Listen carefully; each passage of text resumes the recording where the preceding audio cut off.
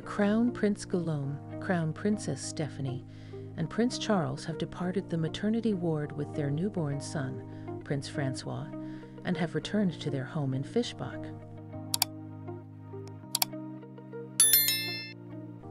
The birth of the baby boy took place on March 27 at the Grand Duchess Charlotte Maternity Hospital, located in Luxembourg.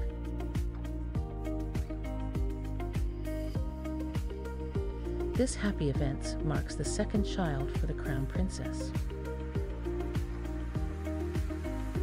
Thanks for watching. Please like and share if you enjoyed it, and don't forget to subscribe for more content. We appreciate your support. See you in the next one.